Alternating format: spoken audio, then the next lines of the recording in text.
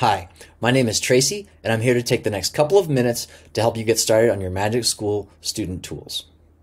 MagicSchool AI is an app that's designed to help you learn how to use AI and to help you with your schoolwork. Your teachers will assign you a set of tools for you to use in a particular lesson or project. We have nearly 40 tools that can help you do things like study for a test, develop research ideas, debate historical figures, just to name a few. When your teacher creates a MagicSchool room for your class, they'll give you one of 3 different ways to join your room. They can copy this link and send it to you, or they can ask you to go to this website and enter the join code that's right here, or they might have you scan this QR code with your device. Once you join the room, you'll see a screen that asks you for your name. Please make sure to use the name that your teacher has asked you to use before joining the room. When you click Join Room, you'll see the following message on your screen. One of the most important reasons that we created MagicSchool is to make sure that you have a safe space to interact with and explore all the ways that AI can help you in your schoolwork. So before you enter the app, we ask that you read over this set of expectations so that you understand how to use MagicSchool responsibly. Remember, your teachers will be able to see how you interact with your MagicSchool tools, so please follow your school and classroom expectations.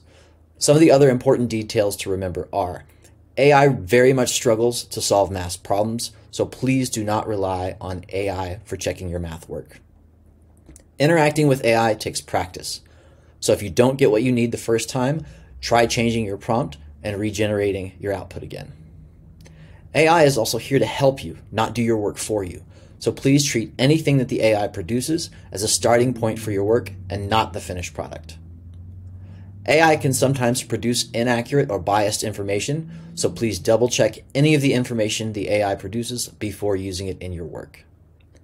And the AI does not need and will never ask for your personal information, so please do not include any of that information in any of your prompts.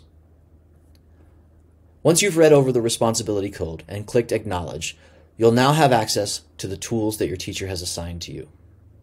Your student screen will look like this.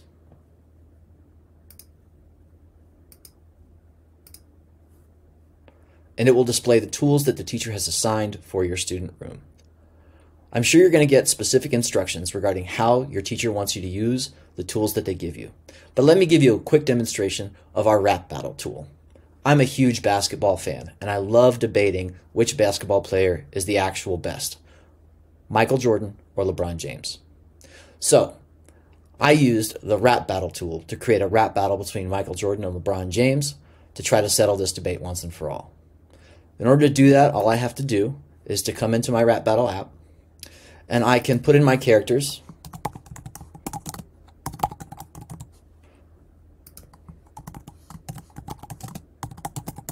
and then give it a little information about what I want it to debate,